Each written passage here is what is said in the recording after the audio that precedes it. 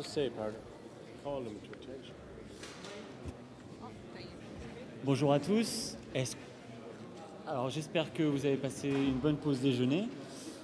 Avant de reprendre cet après-midi et les plusieurs tables rondes que nous avons, j'aimerais juste attirer votre attention sur la présence de nos partenaires, car à l'occasion de cette 26e Assemblée Générale, nous avons le privilège de compter sur la participation de plusieurs entreprises qui sont leaders dans le secteur des EdTech et qui nous font l'honneur d'être ici et qui sont à votre entière disposition pendant tout le long de l'Assemblée Générale pour discuter avec vous de ce sujet important qu'est la relation entre l'enseignement supérieur et les nouvelles technologies.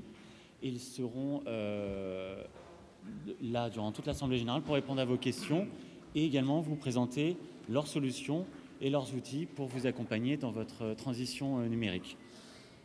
Nous avons l'honneur d'accueillir l'entreprise Cosmos, qui a un stand au fond de la salle. Depuis plus de 15 ans, Cosmos accompagne les acteurs de l'enseignement supérieur et de la formation professionnelle pour la mise en place de solutions digitales, des plus simples aux plus riches, en passant par des portails web, des espaces numériques de travail, mais également des solutions de portfolio électronique et de portails de ressources.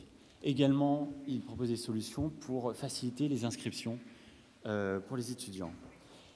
Juste devant, nous avons nos amis de Xxvi, s'il vous plaît, qui sont une entreprise italo-franco-libanaise, si je ne me trompe pas. Cette entreprise a pour objectif, à travers sa plateforme, de s'attaquer aux inégalités liées aux problèmes d'orientation que subissent les jeunes et les étudiants dans le système scolaire et universitaire actuel. En passant de l'autre côté de la salle, vous n'avez pas pu, avec leur grand stand, nous avons nos collègues d'APSCO qui ont développé une application qui permet de tenir au courant les étudiants en temps réel sur leur téléphone portable pour les informer des dernières modifications des emplois du temps, des changements de salle ou des annulations de cours, mais aussi leur donner accès à leurs notes et à des offres de stage. Au milieu de nos collègues de Belgique, l'entreprise WooClap, qui est une plateforme web qui permet de dynamiser les cours grâce à l'utilisation de smartphones en amphithéâtre. Elle est utilisée dans de nombreuses universités pour rendre les cours plus ludiques, plus interactifs et mesurer la compréhension également des étudiants. L'utilisation d'APSCO permet également d'intégrer des outils que nous utilisons tous comme les PowerPoint, Google Drive ou Keynote. Et enfin, nous avons également la présence de StudyLink qui permet aux étudiants d'emprunter de l'argent à des particuliers depuis 2016. Et à travers leur site internet, cette entreprise permet de faire le lien entre les prêteurs d'épargne et les étudiants pour faciliter justement le transfert de fonds. Voilà, ils sont là à votre disposition. Vous avez dans votre sac de congressiste eu un petit document qui présente la contribution de ces partenaires à l'Assemblée Générale, que je vous invite à lire. Et également, jeudi matin, nous aurons l'occasion de pouvoir échanger et discuter avec eux en direct, puisque nous allons avoir une table ronde sur justement l'innovation, les nouvelles technologies et l'enseignement supérieur. Je vous remercie pour votre attention. N'hésitez pas à aller les voir. Nous avons la chance d'avoir des partenaires multilingues. Et maintenant, je vais laisser la parole aux intervenants et à la session de cet après-midi. Merci.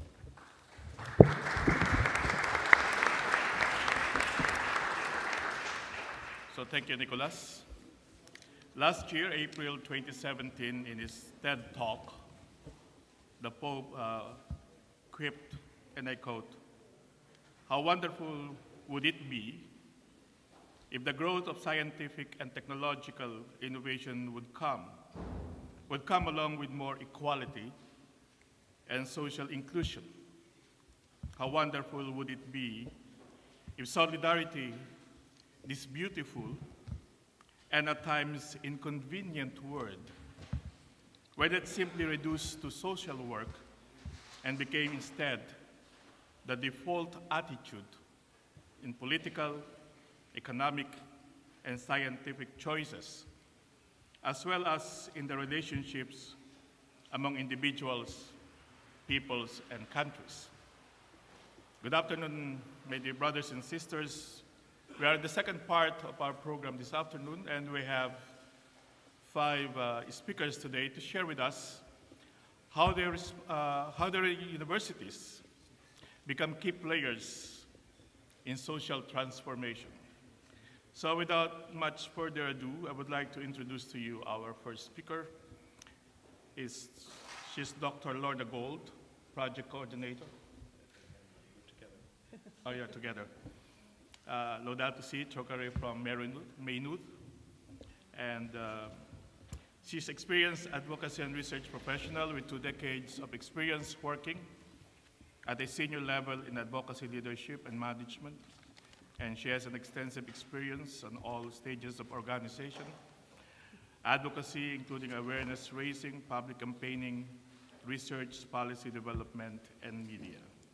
And together with her would be the president of our host university, Professor Michael Mullaney, the president of St. Patrick's College, who is a graduate of Gregorianum in Rome in 2002, doctor of canon law, and with a specialization on Rothal jurisprudence. So, Dr. Gold, Father. So, friends, delighted to be back. My job this afternoon is really there are 3 of us are going to present this afternoon. And really under the title we're looking at is the Catholic Universities, Key Players at the Service of a Sustainable Environment. And we want to share with you our experience of turning this campus, which lovely campus which we're all enjoying these days, to make it more sustainable, environmentally sustainable. And it's under, I just maybe put on the slides here first, might help.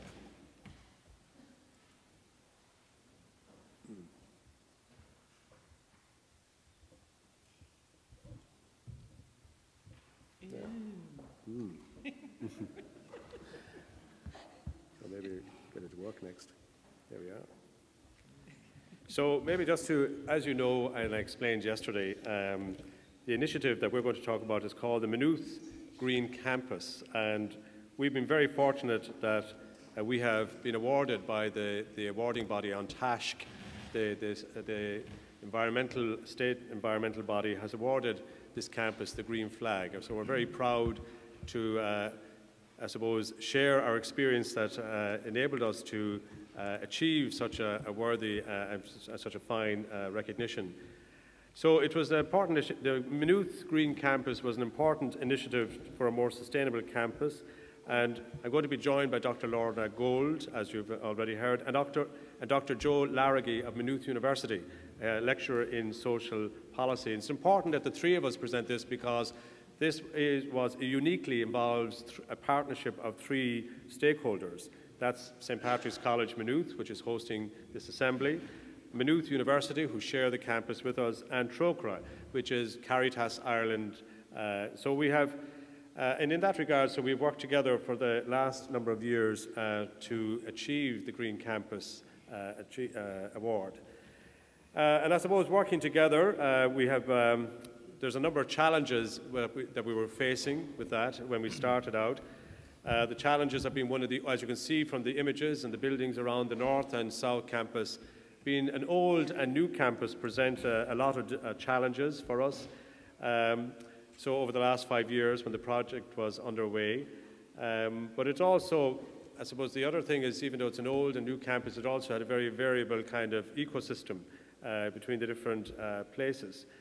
So they presented various challenges and opportunities in relation to environmental sustainability. But sharing the same campus to our strength also was the fact that we share a lot of the services,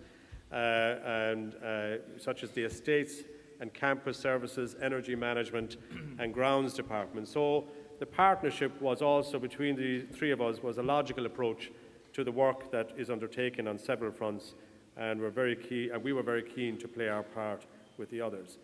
The other, I suppose, factor was that we were also one of the fastest growing, the Maynooth University was one of the fastest growing universities in the country. It's a young university in many ways, even though it was incubated really in St. Patrick's College at one stage, but it's only 21 years old with rapid student expansion.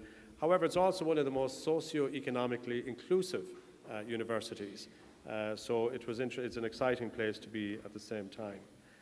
So the other reason why the other feature was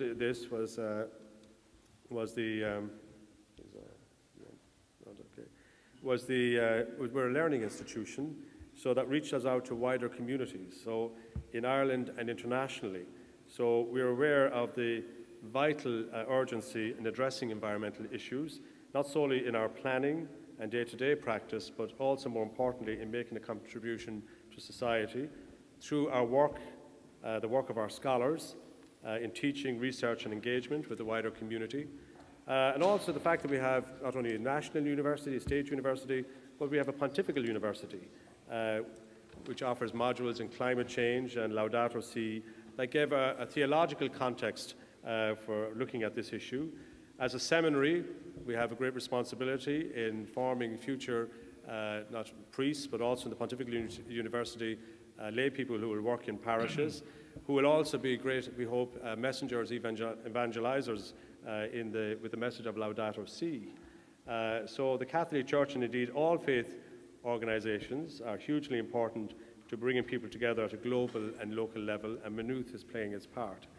And also through Dr. Lorna Gold, who is also very much a climate activist, we were able to have a major conference here in 2015 with Trocaire, St. Patrick's College, Maynooth, and Maynooth University, again, which highlighted, it was a very successful conference on climate justice from evidence to action, which drew up to about 400 participants to the campus in June of 2015, and also has been followed up, as Dr. Lorna Gold will explain in her part of the presentation, in a significant piece of legislation which began as a result of that conference and actually was passed by our Parliament only just shortly, and Lorna will speak about that. So it's really my job just to set the context, and Dr. Joe Larraghy and Dr. Lorna Gold will now present the detail of our project. So.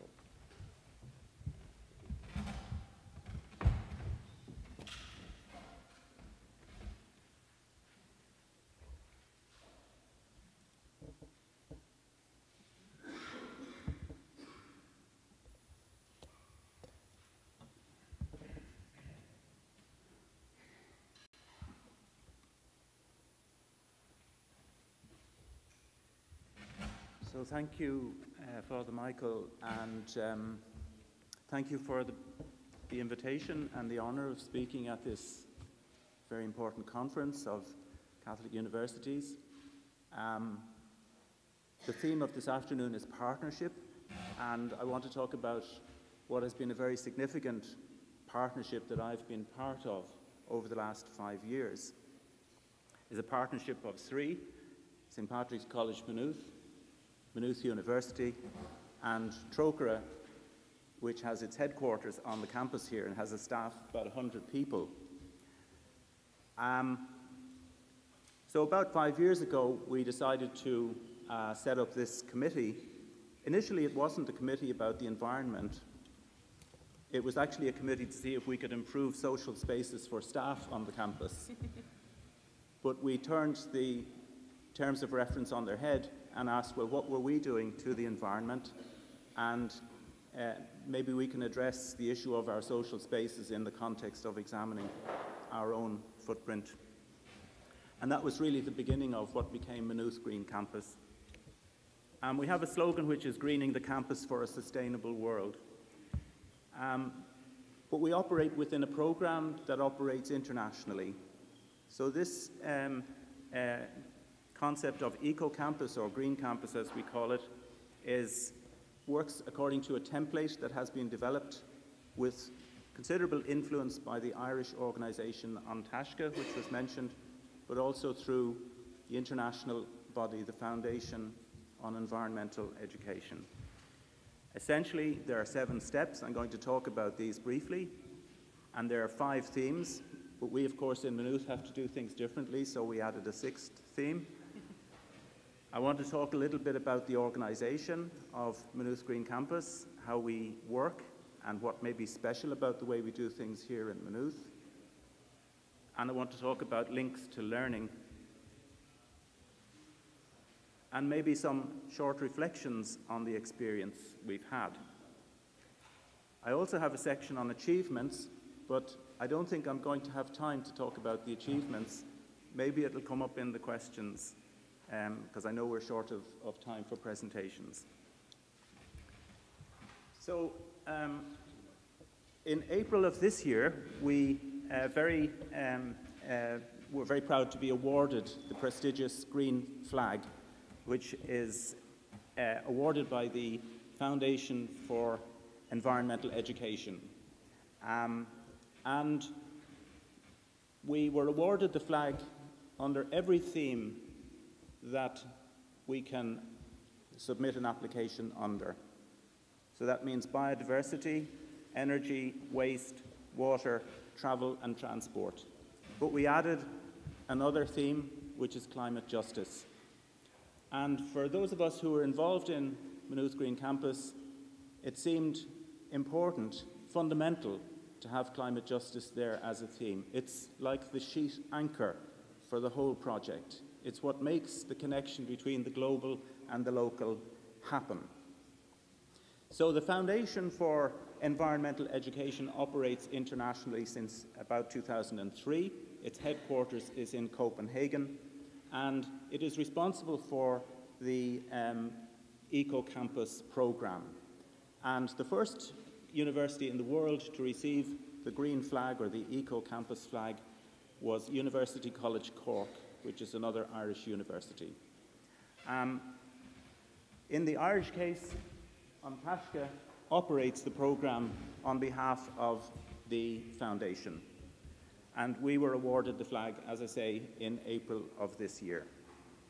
So we registered in 2013, and we adopted the template which is used by campuses in Ireland and around the world, which involves 7 steps, a partnership approach, a range of 5 themes, although in our case it's 6, and after that really it's up to us. There's a great deal of flexibility in how you do Green Campus. Some universities have relied on their estates department. In our case, we've adopted a different approach. It's much more citizen-led, and the development of campus citizenship has been the driving force, and I would say the key distinguishing factor in the case of Maynooth. So what are the steps? First of all, you set up a committee. You conduct an environmental review. You see what you're doing on waste, water, energy, and other themes. Then you develop an action plan. Over time, you try to implement the action plan, and you monitor and evaluate progress. Sometimes you won't make progress in areas where there are great difficulties, but it's still important to monitor what's going on and keep the data. Then to develop links to learning, so link what we're doing as a committee on the campus to what's on the curriculum and what's going on in terms of research and public engagement. To inform and involve the campus community and the wider community, and to adopt a green charter. In other words, a statement of principles and objectives which are guiding principles for the campus. So what are the 5 themes that we have? Biodiversity was an obvious one for Maynooth. It's such a beautiful campus. There's so much biodiversity around here, and we have many people doing research on environmental themes. We have a very strong research centre on bees and pollination currently, and they are contributing greatly to the work on biodiversity. Energy, of course. Electricity is a huge factor in things like global warming. Travel and transport, similarly, is another theme.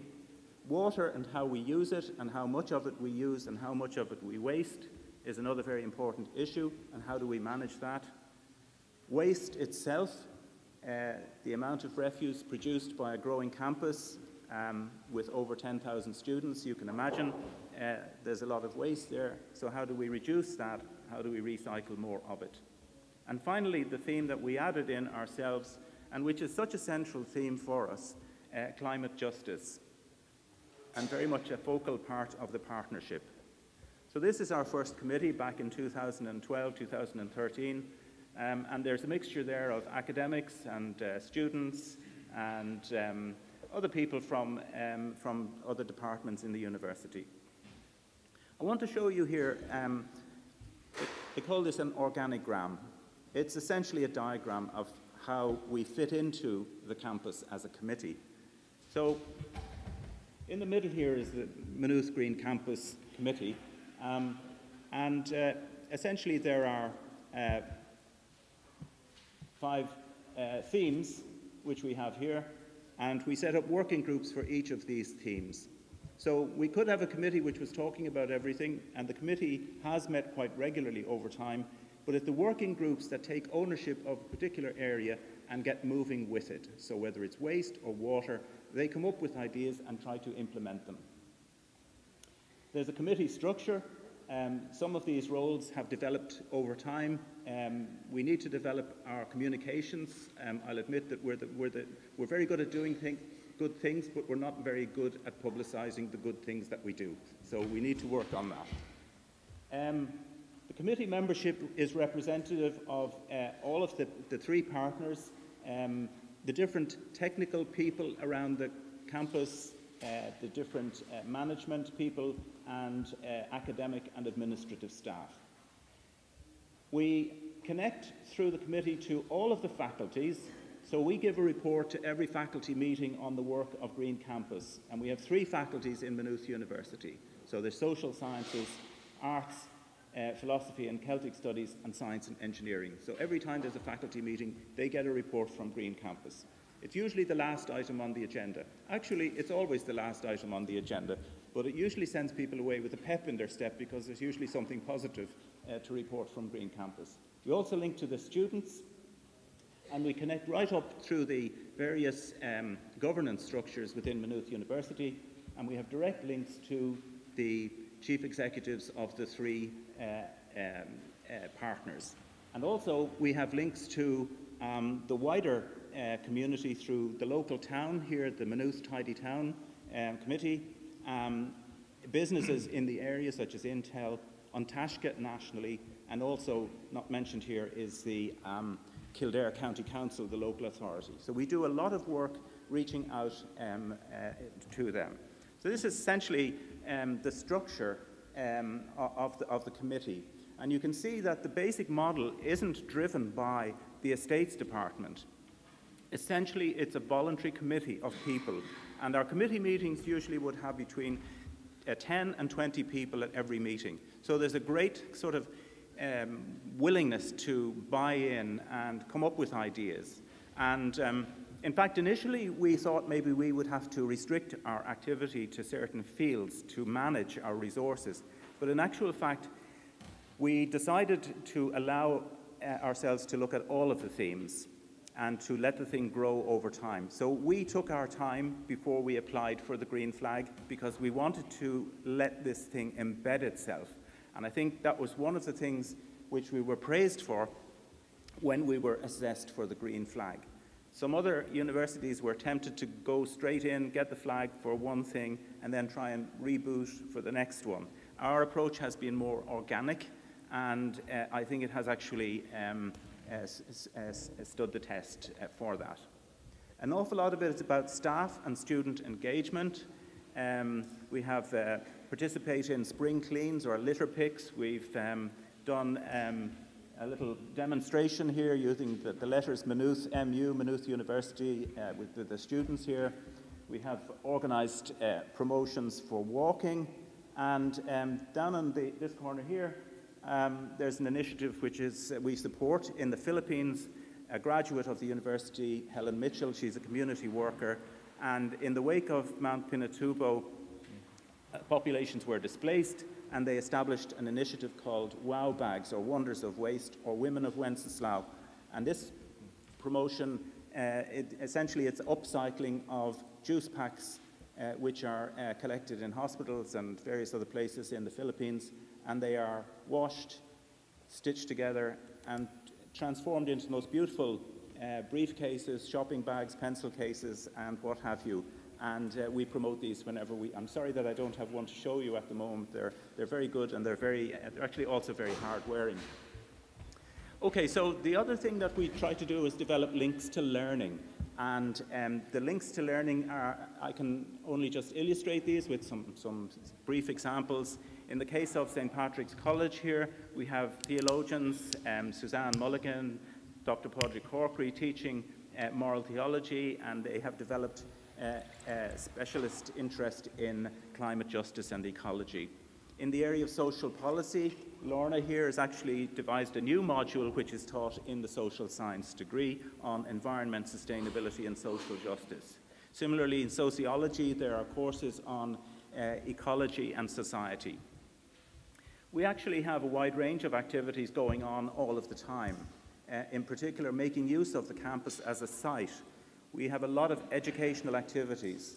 For example, we've had bio-blitzes where we try to find out how many different species there are on the campus, and that's excluding the staff and the students. We're talking about flora and fauna around about. We've participated in those initiatives. And we're developing our knowledge of biodiversity on the campus. So we're developing an app at the moment so people will be able to know what tree they're looking at, what's going on around them in the environment, and to make them more generally aware. We've had guest speakers, climatologists from the UK and internationally, giving seminars from time to time. We have 60 bird boxes have been put up all over the campus in order to promote nesting by birds. We also have promoted bat nesting with bat boxes. This is the rooftop of the education building just across the road here, and on the rooftop they have a garden. So this education building, they're training primary school teachers, and they have a garden on the roof, and they show the students how to grow radishes and herbs and various things like this. And of course, the campus as a whole, being a biodiverse site, provides a wonderful parkland and an opportunity to educate future primary teachers who will take that knowledge to the next generation. So these are just some examples. So Frebel, geography, biology, great things going on in all of these areas. We are very fortunate to have on the campus some of the world's best experts on climate change. Professor John Sweeney was a co-recipient of the Nobel Prize in 2007 for the work of the Intergovernmental Panel on Climate Change. Professor Peter Thorne here is going to lead the physical science report in the next round of the Intergovernmental Panel on Climate Change. So he will be editing and reviewing all of the physical science research produced across the globe for the next report. We have other scientists here working on hydroclimatology, paleoclimatology, and we also have experience of working with universities in Zambia and Malawi, developing a master's program for civil servants on climate change. And these are just examples of the diverse range of research and teaching expertise that we have. These are, again, more people involved in activities. This is Jim Carlin, who heads up research on bees, our photographer, Students' Union, there's Lorna, our secretary, Dorina Bishop. She's not actually a bishop. And then we have other staff here. This is Kieran Coffey, who is our expert in energy. And so we have really a lot of very diverse people, and they all work together. And there's a very good atmosphere. So one of the steps that we have to take as part of the Green Campus Initiative is to develop a Green Charter. And this Green Charter is only as good as it is. It's very much our effort. It's not set in stone, but it works for us. Essentially, we want to promote environmental sustainability and climate justice. We want to bring out the global significance of local action. And we want to promote a wide range of activities to that end. In Maynooth, we have a special emphasis on climate justice. We regard climate justice as a key issue because it is the wealthiest countries and the wealthiest people who produce the most amount of greenhouse gas emissions, and it is the poorest people in the poorest countries who suffer the worst effects of global warming. We also want to develop our engagement with the Global Goals for Sustainable Development, or the Sustainable Development Goals. And what's wonderful about these goals is that they combine social and environmental challenges. And we want to encourage and support action by students and staff and work in alliance with the wider community. So that's essentially what we do. Finally, just a couple of reflections about the university and the environment. Universities are exciting places. You can do wonderful things in a university, on a campus. They are places where there are ideas. They are places where you can connect the global to the local. We can do a great deal in relation to things like environmental justice because we can link the social sciences and the physical sciences, and we can develop public engagement around these. And this is really the key to awareness and motivation. Is focusing on the justice issues is really at the very core of getting anything seriously done about climate change, or indeed any other major environmental challenge today. So we want to mainstream sustainability into the campus, into the curriculum, into what people are teaching. I'm a social scientist. I'm not an environmentalist by training, but for me, the social sciences are the areas where climate and environment need to be front and center in the 21st century. So I'll leave you with that final thought. The universities are important. They are centers which generate and transmit new knowledge. They link the global and the local. We produce the next generation of leaders, and we are sites for good practice. Sorry for going a bit over there. Thank you very much. Thank you very much.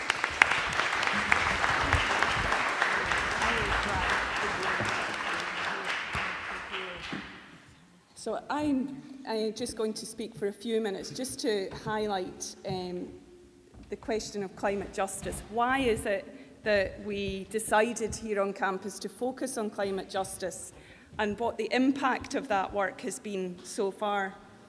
So, Trocaire, which is the Irish Caritas, as Joe has said, is based here on campus, and we also have some of the leading climate scientists based in Maynooth University. So it seemed quite logical for us, given that Trocaire has seen the impacts of climate change on the world's poorest people, at least for the last decade, to focus in on the question of justice and climate change and our responsibilities, and to see what we could do here on campus. 2015 was a momentous year. We recognised that quite early on, and we started planning in 2013 to see what we could do around the Sustainable Development Goals, around the Paris Agreement, and then when we got news very early in the year that Laudato Si was coming, we decided we would plan a conference to mark the publication of Laudato Si. And we were very fortunate that our conference took place 3 days after Laudato Si was launched, by coincidence. So this event, organised by the three partners in June 2015, was very significant, and I think might be of interest to you.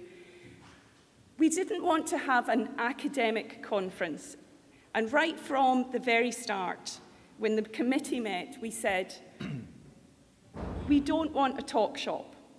We want something that brings together the science, the evidence, the key players in civil society, and the broader community.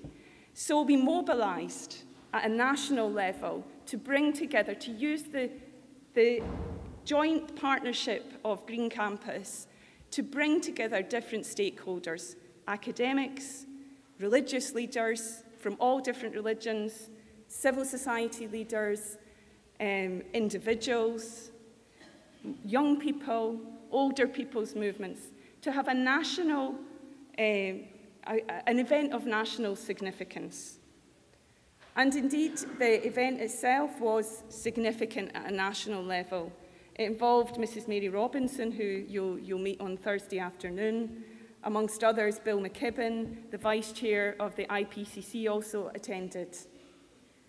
And the point of them was to understand and to interrogate how we translate the science, the evidence, into action of different types. And that event was really the start of a much more active citizen mobilisation for climate change in Ireland. It was the start of the change of public debate on this important issue. It was the genesis, in fact, of the divestment movement from fossil fuels in Ireland. And as has been mentioned, the conference was followed up with another event which was hosted by St Patrick's College on ethical investments and fossil fuels.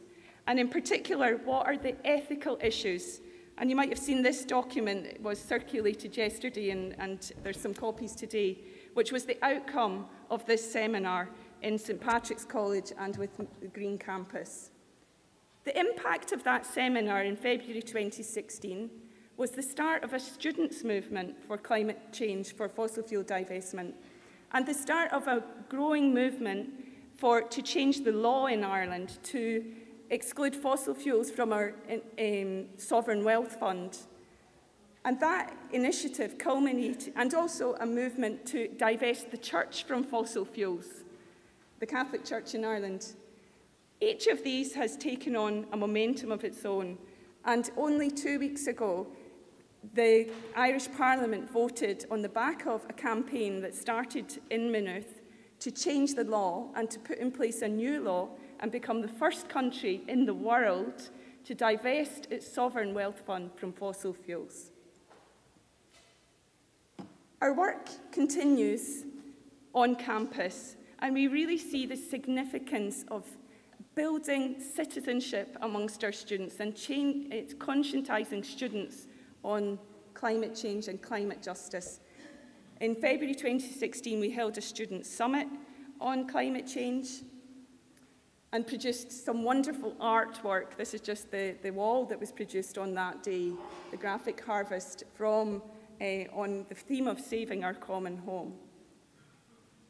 We also have various different meetings and opportunities to engage with students, and Joe has already talked about some of the initiatives we have to bring this Green Campus into learning opportunities. And we link our work on climate justice very much to social justice, because they're inseparable. Unless we change our economy and change our models of progress in society, we can't achieve social justice into the future.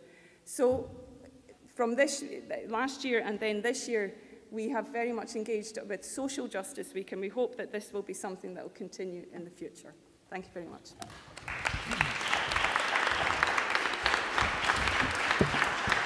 Okay. May we hear the intervention from? Excusez-moi, je m'interpose. Normalement, j'étais censé parler après vous, mais malheureusement, je dois vous quitter dans quelques minutes puisque j'ai un avion qui m'attend et mon employeur m'a mal habitué au fait que les horaires étaient respectés. Donc, j'avais pris les timings un peu différemment. Je vais être très très rapide. On m'avait demandé d'évoquer les liens éventuels ou pas d'un partenariat avec l'entreprise, université catholique et entreprise. Je veux dire, dans université catholique, il y a université, il y a catholique. Université, on peut dire des choses équivalentes pour toutes les universités. Vous les avez évoquées là, on les a évoquées ce matin. Je pense pour moi, il y a deux thématiques. En termes, il y a les étudiants.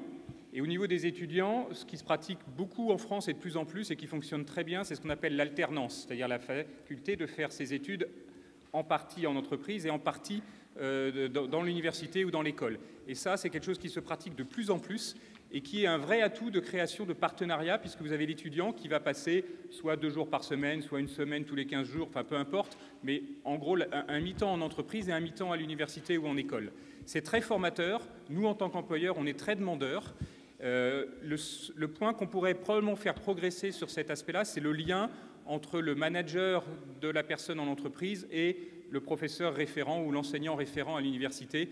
Ces liens-là manquent peut-être un petit peu. Mais nous, ça nous apporte beaucoup en termes de meilleure compréhension du fonctionnement en université ou en école. Et je pense que l'université, ça donne aussi des éléments sur qu'est-ce qui est attendu en entreprise ou pas. Le deuxième point, c'est la recherche. J'ai déjà évoqué ce matin. Un des points importants, c'est de dire en quoi les travaux de recherche d'une université peuvent servir l'entreprise. Je rappelle, peuvent amener des éléments qui vont conforter l'entreprise dans ses choix et qui vont l'amener à faire des évolutions et des investissements plus spécifiquement liés au développement durable, à la RSE et tous les points qui sont en lien avec cela. Et ça va être lié à la preuve de la valeur. C'est un mot assez classique en entreprise, la rentabilité, la preuve de la valeur, l'intérêt, même si c'est sur long terme, les entreprises sont capables d'investir sur long terme, mais il faut qu'il y ait des éléments de preuve qui soient derrière. Ça, c'est université. Ensuite, il y a catholique. Est-ce que catholique, ça change quelque chose? Est-ce que la RSE catholique, c'est la même que la RSE tout court? Est-ce qu'il y a des éléments différenciants? Dans le monde français, que certains d'entre vous connaissent bien, qui met la laïcité à un niveau très élevé, ça rend la relation encore plus compliquée. Pour une entreprise comme la mienne, avoir un partenariat avec une université ou un institut catholique, c'est compliqué, puisqu'on va m'accuser, entre guillemets, de sortir de la laïcité. Donc ça donne, alors je connais moins les schémas dans d'autres pays, je pense qu'ils sont moins tendus sur ce point-là qu'en France, mais ça me semble un élément intéressant, que ce soit la situation française où ça rend la chose peut-être plus difficile ou d'autres situations, c'est un élément important à mettre en avant. Pas forcément de manière évidemment spécifiquement religieuse ou prosélyte, c'est pas l'enjeu, mais en tout cas de dire qu'est-ce que ça donne comme idée ou comme point de vue différent sur le monde et sur ce à quoi le monde peut être amené à vivre et à faire demain. Et les entreprises sont porteurs de ça, sont souvent demandeurs. Elles ont du mal à le faire. Quand c'est religieux, elles ont du mal à l'accepter par les points que j'ai évoqués, mais ce n'est pas impossible. Dernièrement, dans notre entreprise, on a fait venir un philosophe.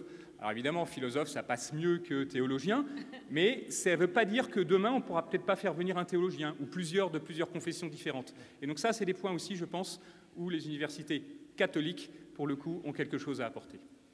Voilà, je vous remercie, je fais très court. Merci beaucoup. Merci encore beaucoup de votre invitation et bonne fin de cette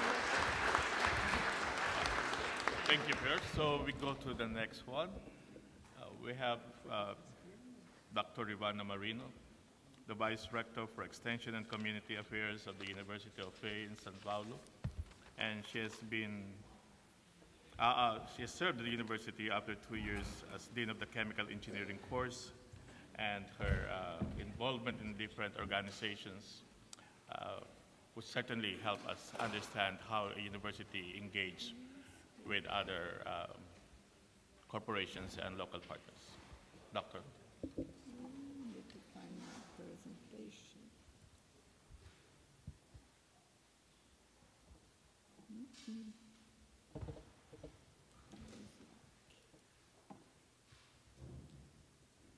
You can find my presentation here. You see. No. I found. Thank you. Good afternoon. Thank you very much for inviting us to participate and to share our experience in a challenging project that we are developing, that is to prepare students for the development of technology in the context of social responsibility with the partnership of some companies' leaders. And first I will give a context of the institution. FIUC is a technological university in Brazil with courses in areas of engineering, computer science, and business. We have around 9,000 students, the most of them engineering undergraduate courses. And FIUC was created in 1941 by a Jesuit priest, Sao PauIo de Medeiros, with the partnership of business people and executives to meet the challenge of educating professionals for a growing industry. In that time, the Brazilian industry was just starting. FIUC was created in Sao Paulo city, and after around 20 years, it was transferred, the FIUC engineering courses were transferred to São Bernardo do Campo in the neighborhood of São Paulo to meet the requirements of an automotive industry implemented in the region. So FIUC grew alongside the city of São Bernardo do Campo. São Bernardo was a small city at that time. The automotive industry came to the city. FIUC went there at around the same time, and we grew together with the city. Although a technological institution, FIUC manifests its Catholic and Christian identity, being a center of creativity and transfer of knowledge for a well-being of humanity, prioritizing human development, ethics, and citizenship. So FIUC has the vision of being an innovative higher education institution, primarily in the field of technology and management, recognized nationally, internationally for educating higher qualified professionals and for fostering the generation, dissemination, and transfer of knowledge, thus contributing to a more human and fair society. But when we think about being innovative, we may think about doing or applying new technology or offer new services. We've been in a world of very, very high velocity, where the technology is changing exponentially. It's not a linear change. From the first car that we have in 1920s, around 1920s, to now, we had regular cars, a used car because it's main courses. We had the same structure of automotive cars until nowadays. But now we have, let me see so far, from this car to this, the technology didn't change a lot. But in the last 10 years, we are this is a model of a car. I don't know if it's a car because it's flying vehicle, totally autonomous, and it exists. It's not a matter of new. It's the velocity of or the accelerating technology, the point. So if you think about being innovative, it's not just new technology or new services. More than that, innovation is about new ways of thinking the complexities of a world and proposing new solutions. If you are living in a moment of accelerating technological changes that bring us some uncertainties about the future, simultaneously, we can foresee many opportunities to learn and search for new solutions for better quality of life. That's our challenges. And so we are living with an interesting challenge.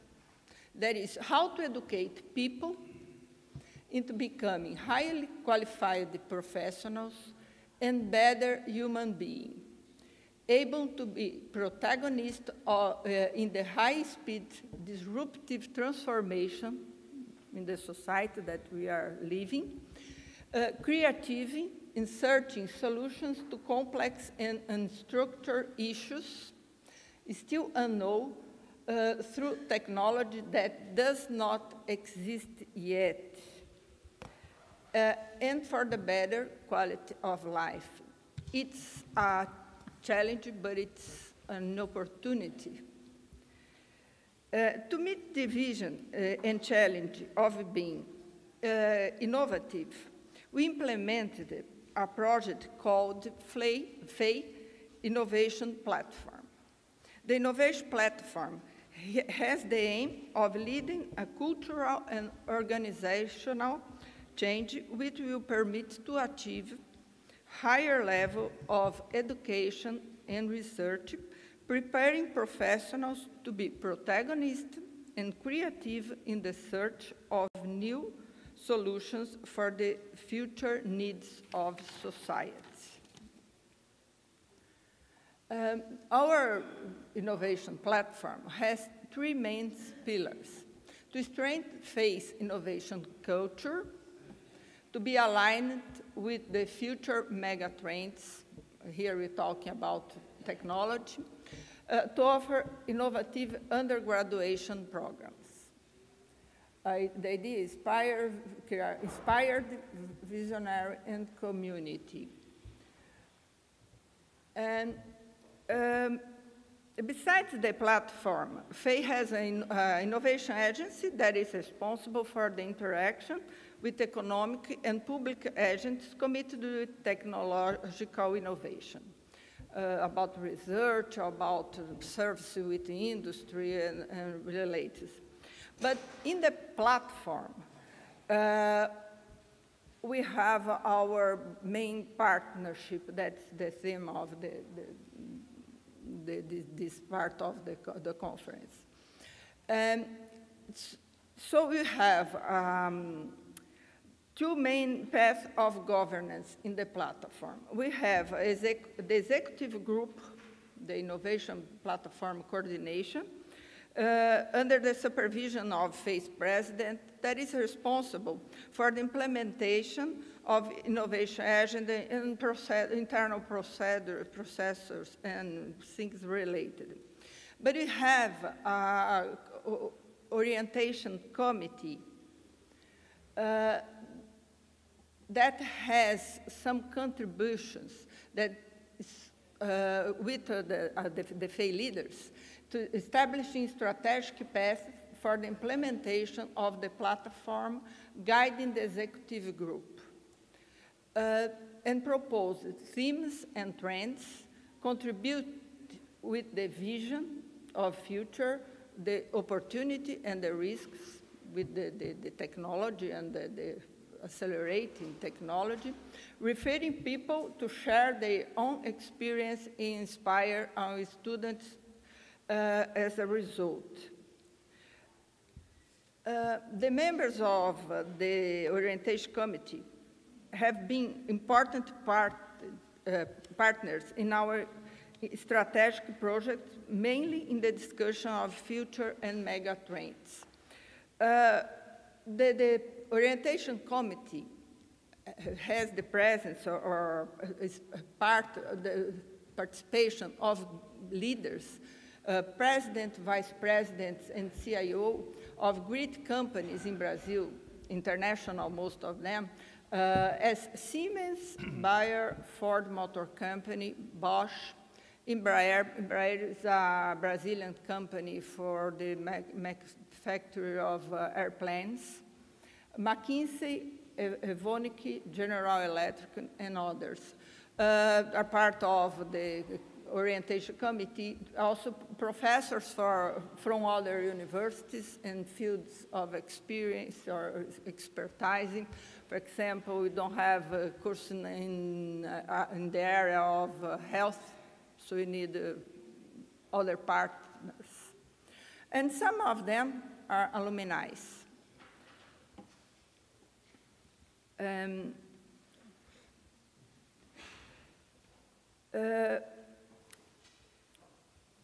We are living in a world where the technology seems to be developing exponentially, and it's hard to guess what is to come as new technology development, new projects, and new jobs. We have the challenge to prepare students to participate actively in the development of innovative solutions, even if we are not sure what will be the future problems. However, we need to prepare students to act as protagonists in the construction of the future. Firstly, students need to be prepared to learn continuously and autonomously. And for that, they need to have a solid scientific knowledge. It's not a matter of not teaching them engineering or any basic science. But secondly, students need to be aligned with the future trends and aware about their potential and in contributing with science and technology to driving regional and world efforts toward a better quality of life for more people. At this point, the Orientation Committee of our platform has a strategic contribution sharing their views of future, both the one regarding new solutions or the risks implied in new advances. So, through rich and free discussion between phase leaders and Orientation Committee, we established the mayor's future megatrends to be explored or discussed between professors, students, and leaders, company leaders yearly. So the megatrend that we choose or we established to work is mobility and connectivity, water and food and safety, energy efficiency, health and well-being technology, sustainable development, manufacture, and intelligent industry, and new materials. In order to discuss these trends with the community, including professors and students, we created the FEI Innovation Congress Megatrends to the year of 2050. In this annual event, where we invite some important governmental, academic, media, and business leaders to share their perspective and view regarding a specific theme, we selected the theme, and yearly we choose one of them.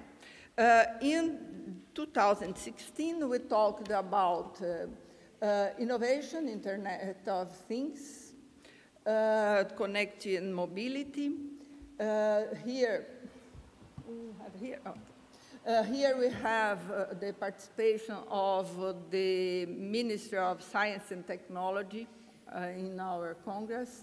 In 2017, we have, the theme was smart cities and countryside for a better quality of life.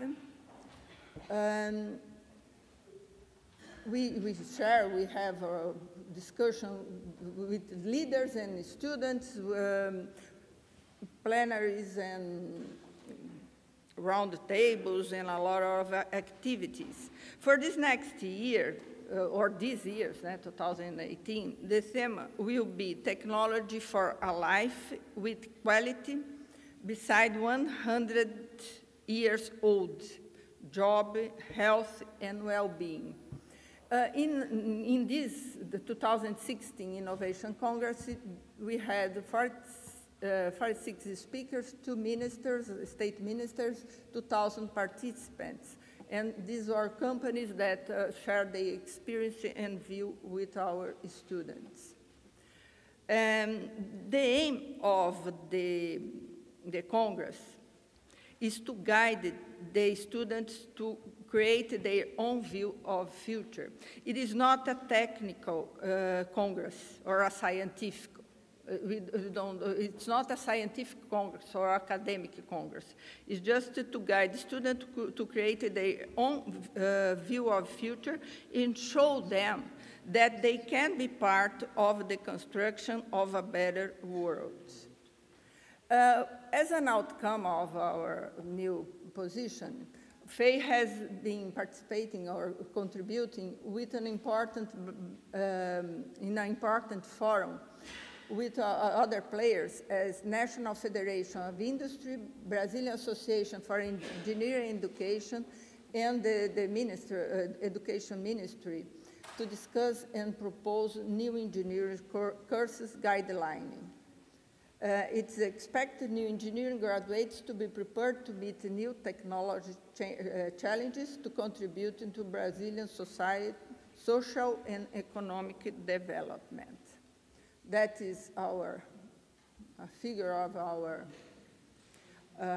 platform, and the partnership with the leaders of company has the aim of bringing to our students inspiration and about how they can participate in the construction of a better world for all, using their area of knowledge that will be engineering and technological development. That's it. Thank you.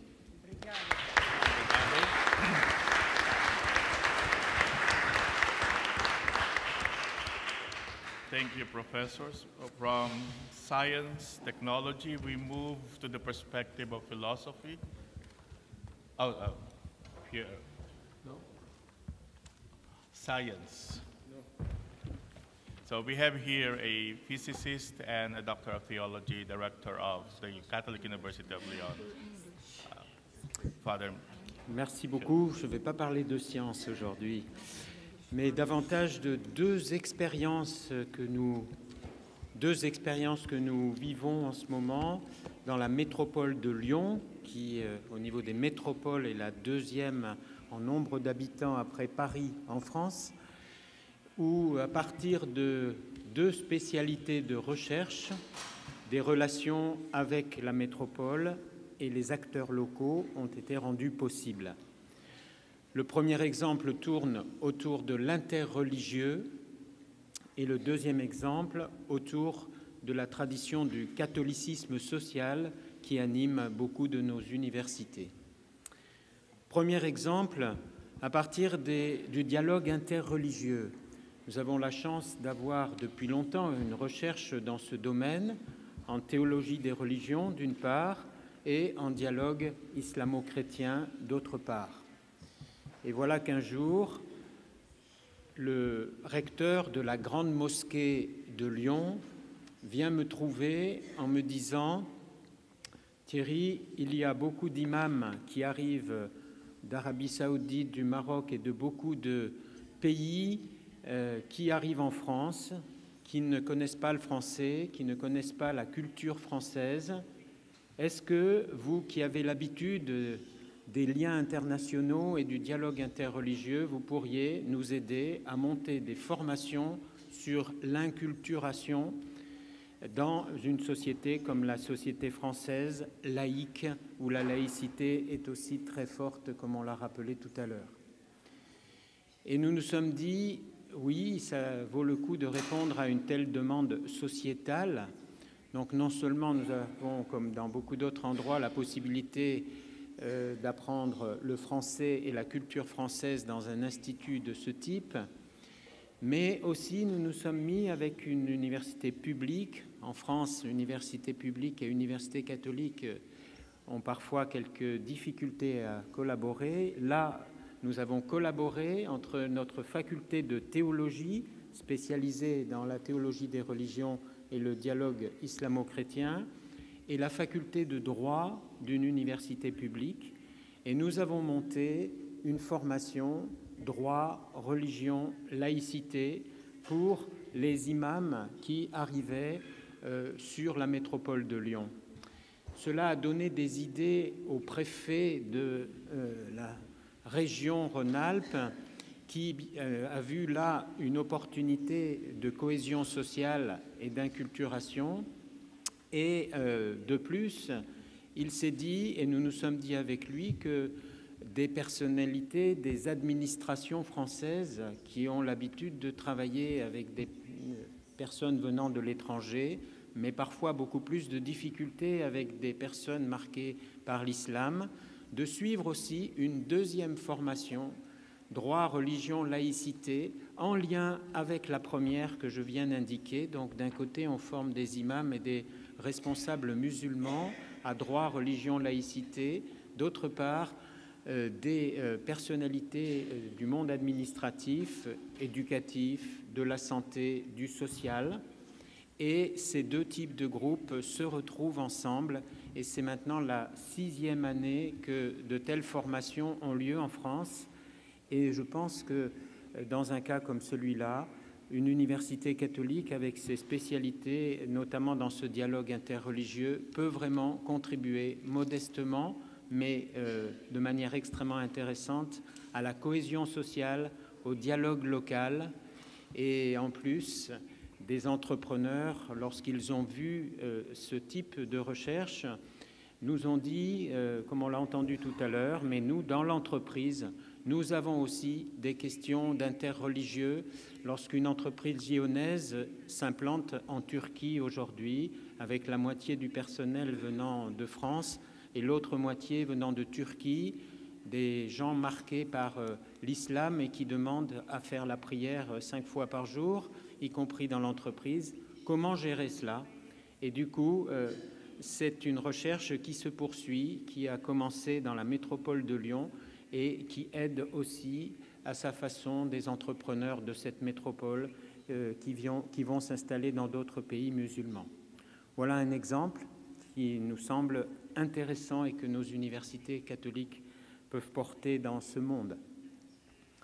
Un deuxième exemple, plus lié au catholicisme social, qui est une grande tradition qui parcourt un certain nombre de nos régions et de nos pays. C'est une action soutenue par l'Europe au sein d'un des quartiers. La métropole de Lyon est une belle métropole très dynamique avec beaucoup de croissance, notamment économique, mais comme toutes les métropoles, elle a aussi ses zones plus de pauvreté. Et autour de Vaux-en-Velin, qui est une de ces zones, il y a une zone où le chômage est particulièrement fort. Et nous nous sommes connectés avec des associations de quartiers, avec la municipalité, avec des entreprises d'économie sociale et solidaire. Et nous avons pu embarquer dans nos réseaux qui nous soutiennent des entreprises hors de l'économie sociale et solidaire pour se mettre ensemble et bâtir un projet pour permettre l'emploi, pour permettre en particulier le lien entre les jeunes de ces quartiers défavorisés qui n'ont pas de formation adéquate et les éventuelles embauches possibles par les entreprises de la métropole lyonnaise et les entreprises de ce quartier défavorisé. Et notre objectif, et c'est la 3e année de ce programme, est de monter d'une part des plateformes de rencontres pour cela et surtout d'orienter les jeunes en fonction des besoins des entreprises du coin, les orienter vers les bonnes formations et leur proposer des tremplins sur ce type de formation.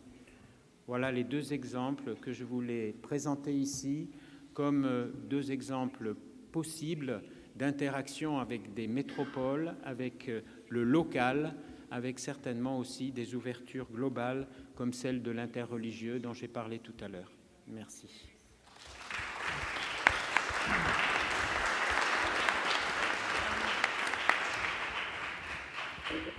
Thank you, Pierre. So we reserve the last for a philosopher.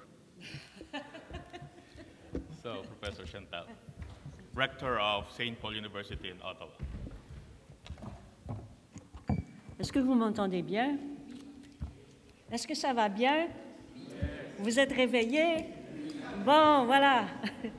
Alors, Je vais procéder assez rapidement parce que beaucoup de choses ont été dites. Je vais parler d'un projet à l'Université Saint-Paul qui s'inscrit dans la lignée de démarches de réconciliation avec les peuples autochtones du Canada. Nous sommes une vingtaine d'universités catholiques au Canada et nous avons toutes soumis plusieurs projets pour répondre aux appels à la réconciliation avec les peuples autochtones. Donc, toutes nos universités ont proposé différents projets qui sont très intéressants. Je vais vous parler d'une autre à l'Université Saint-Paul. Nous avons une école de psychothérapie et de spiritualité qui opère depuis 42 ans. Et nous avons une clinique de psychothérapie qui offre des services à la communauté. Nous sommes la clinique de psychothérapie la plus importante dans la région de la capitale nationale d'Ottawa. Nous répondons à 12 000 appels par année. Et donc, c'est un endroit pour les étudiants de maîtrise et de doctorat de mettre en pratique leurs habiletés. Et nous avons aussi un programme de maîtrise et de doctorat en psychothérapie. Nous avons reçu une demande du gouvernement pour répondre de manière urgente à une crise dans une communauté autochtone au nord de la province. Une petite communauté qui vit des crises qui sont liées au traumatisme intergénérationnel causé par les écoles résidentielles et aussi la dépossession culturelle. Ça se manifeste par des suicides, des abus, de l'inceste, des dépendances, mais surtout, ce qui est très triste, des suicides d'enfants. Alors, à certains moments, il y a des enfants qui vont commettre des suicides, toute la communauté est en crise. Alors, c'est compliqué au Canada parce que les Autochtones sont soumis à une loi infantilisante par rapport aux communautés autochtones qui font en sorte qu'ils sont soumis à l'autorité du gouvernement fédéral. Et donc, le gouvernement fédéral nous a demandé d'envoyer des psychothérapeutes sur place pour aider à résoudre la crise. C'est habituellement la façon dont ils fonctionnent. Malheureusement, c'est une façon qui ne convient pas. Les intervenants vont, ils restent là 2 semaines, ils repartent, après d'autres viennent. Donc, il n'y a pas de ressources durables, il n'y a pas non plus la possibilité de bâtir la résilience au sein des communautés. Et donc, nous avons refusé de participer à cette demande, mais nous avons fait une contre-proposition au gouvernement en disant que nous aimerions mieux contribuer à la formation des personnes autochtones pour qu'elles deviennent elles-mêmes psychothérapeutes et participent elles-mêmes à la prise en charge de la communauté et à une plus grande résilience.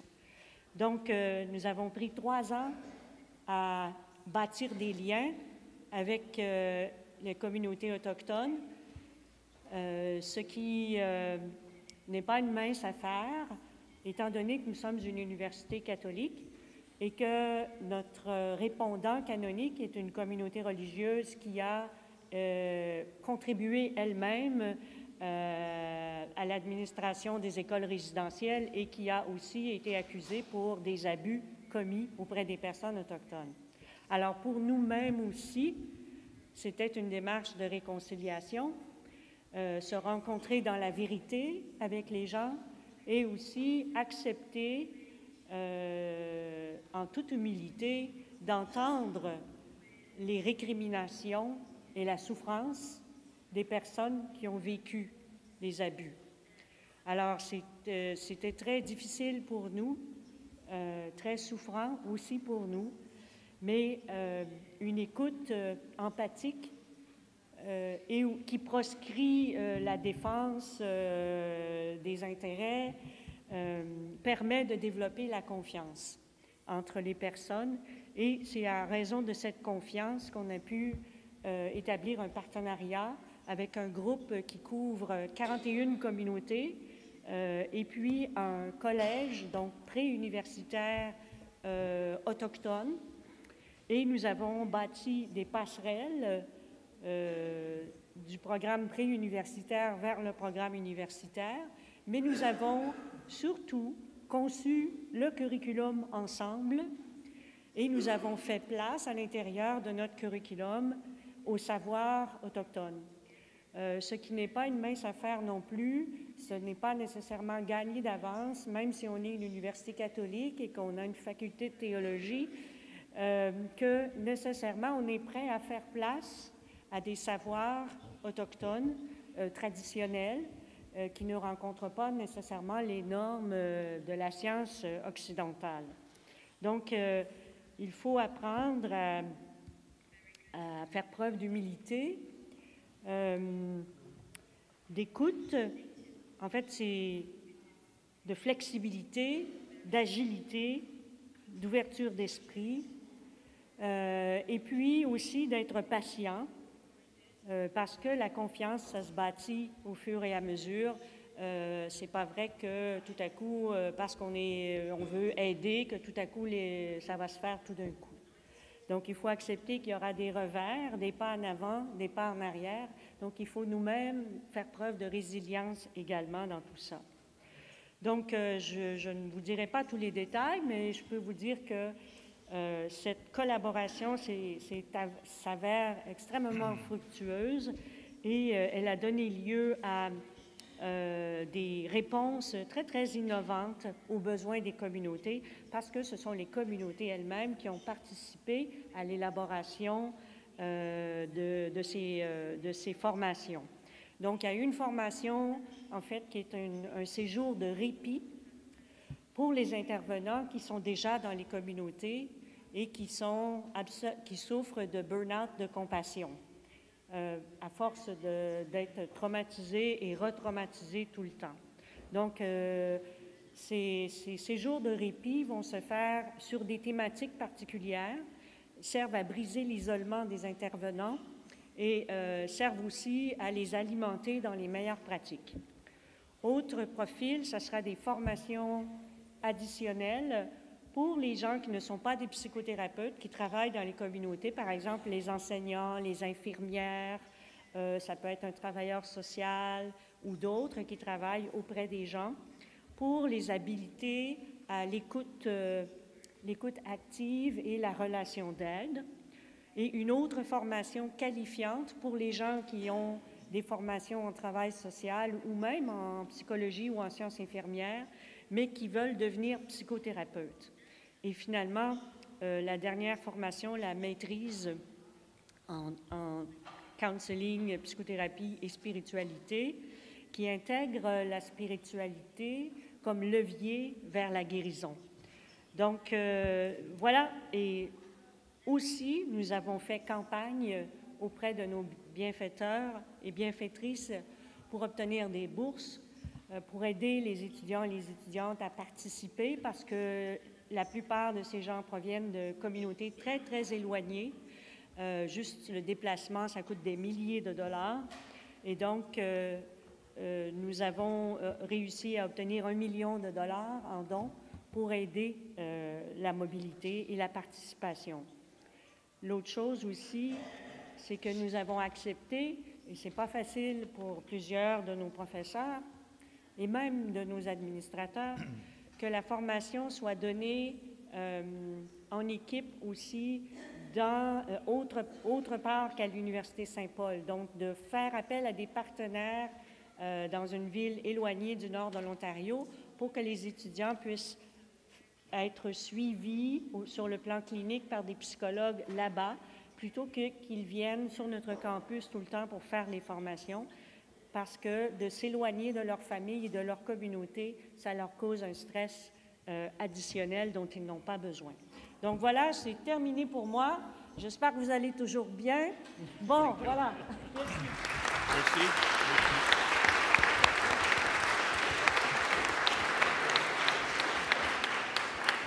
Sorry, we are running out of time, so we can only accommodate 2 questions from the body. only 2 questions. If you have none, well and good. Oh, there's one from that side.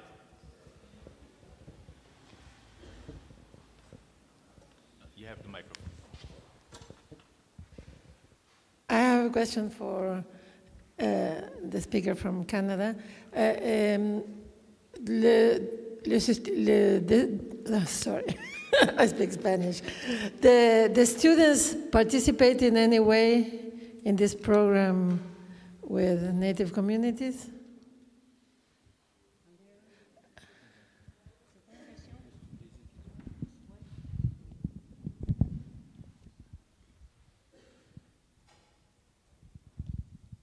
So is the question, are the current students participating? So the programs priority is given to Indigenous students. We are receiving our first students in the fall. So already the community is sending us a master's student. And the other students will stay in the northern city, and they will participate through online. And so it's a small cohort because we're just starting. But with Indigenous communities, and I believe it could be the same with other types of partnerships, if they feel that they have ownership of the program and they really help design the outcomes that they need, they will participate. But often, the temptation for universities is to say, we know what's best, and just to roll out the curriculum on people. And so I think it's a very good experience for us to learn from other ways of doing things. And I find it very humbling in a good way that they have ways of looking at the world that are very rich, very wholesome, and we have a lot to learn from them. Okay, thank you. One last question.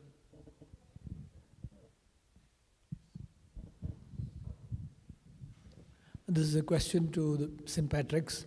Really fascinated by the way in which you had presented the whole thing and feeling a little bit jealous as well. My question is regarding, is there any element of compulsion or mandatoriness regarding the student involvement and the faculty involvement? Had it been easy for you to get the faculty, the entire lot, involved in the process without making it compulsory for them? Are there additional tasks for the faculty in this process other than the typical teaching, learning, and research components which make them feel either compelled or happy to get involved in the whole process? Thank you.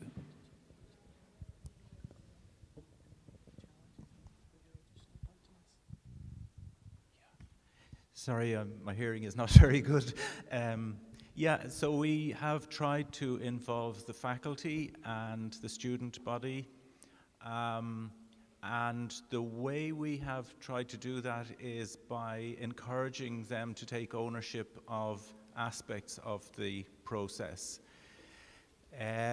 We didn't set out to make rules for how people should behave. We tried to create an environment where people would make the right decision.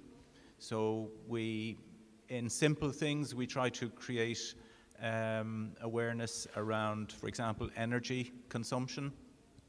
So, for example, every long weekend or holiday break, we would have a campaign which we call Maynooth Unplugged. And basically, this is about taking out the plug or switching off the machines or the chargers. And we simply send an email around the whole campus before these weekends. And we encourage people to do this. And we have some evidence that this actually improved, reduced the amount of electricity wasted. There's an awful lot of wasted energy. So little things like that, people actually came back and said, oh yeah, that was a very good idea. And so we try to do as much of that as we can. In the area of waste, we have got our caterers to use compostable cups. We use thousands and thousands of cups here on the campus, and most paper cups are not recyclable. They combine oil-based products with paper and they can't be recycled. So we've substituted compostable cups across the campus in most of our catering outlets. And this has been a huge step in the right direction. And an interesting thing about the compostable cups is that they can be taken from the campus here and ground down in a waste processing center in the local county, and we get some of the compost back here on the campus. So there's a little bit of circulation, circular economy going on there. Yeah, we have different disciplines are more ready to engage with the environment, but we tend to look for opportunities to engage with every discipline. We will stop at nothing to find an opportunity to promote awareness. We even organized in 2015, the year that we mentioned quite a lot about, an eclipse, witnessing there was an eclipse of the solar eclipse, and we had people up on the roof of the humanities building looking and witnessing this event. And it was again to raise awareness of our existence on a planet in a solar system. So we have no shame when it comes to being opportunistic about conveying the message. We try not to coerce. We try not to be the Boy Scouts. We try to encourage people, and it's really the connection with social justice that's the driving force behind this. You know, you appeal to people's idealism, and particularly students. You know, they're interested in the big questions. They want to do the right thing. And, you know, if you appeal to that side of them, you will get much more out of them in the long run than if you simply impose a set of rules and things like that. So we do have a long way to go, but I think now that we have the flag, we can actually say, right, over the next 3 years, let's develop policies, let's mainstream, let's take more ownership, let's give more leadership as a university, let's become a model for other universities. And so communicating the message outwards and replicating what wasn't really very difficult to do, in fact, and it was a lot of fun for the people who were involved, and a very positive experience too. It shows that, you know, whilst we can become very despairing in the face of environmental degradation and climate change, you know, you have to foster hope, and you have to create opportunities and examples that can encourage other people to take ownership of this agenda themselves. Okay, so thank you very much. So we thank the panel for a wonderful discussion. So can we have a few minutes break before we start our second